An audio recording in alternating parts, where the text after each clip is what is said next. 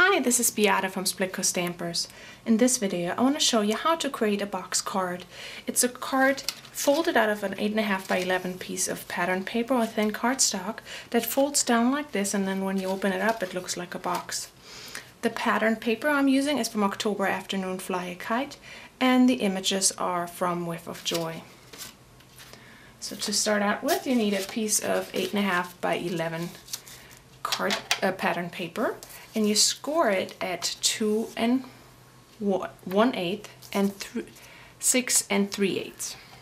Then you turn it to the 11-inch side and you score it at 1 1/4 and 3 3/8.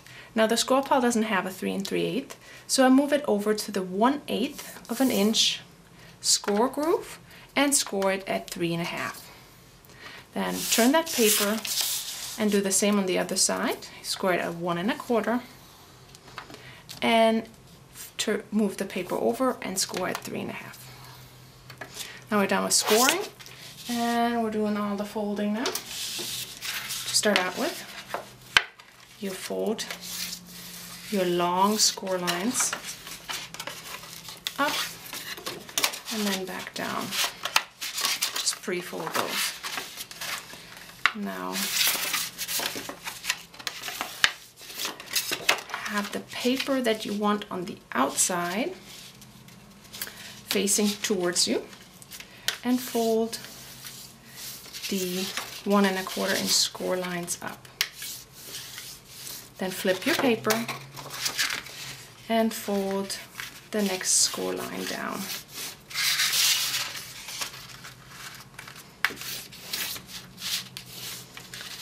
Next you fold the sides in, so you'll have a square. Now you take one of the corners and carefully fold it down try not to break the paper on top and on the bottom.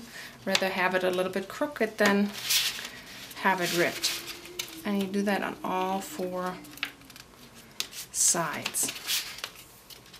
I remember seeing this project a long time ago when I first started stamping, and then I couldn't find it anymore, and then back in February we had it as a technique challenge and I was so excited to see it again. Okay, so now when you have all your 4 square corners folded, you take all the folds back out. Now it looks like this. Now before you fold it together, I like to just trim my edges just a little bit, so when I fold it together they don't peek out.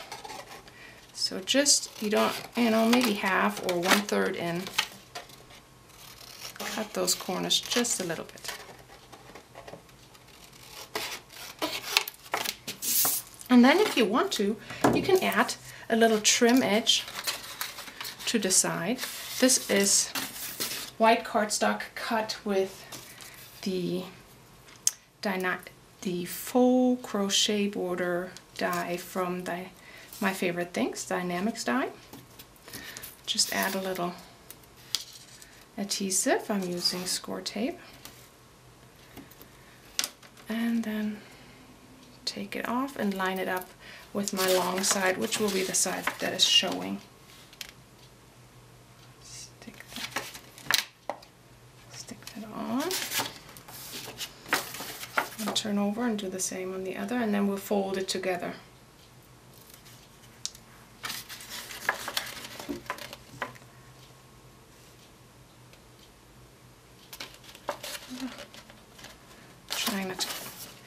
Okay, now that you have it like this, put your cardstock so your long edges are, your decorated edges are in front of you, and then take these corners that you have folded and just fold them over like this.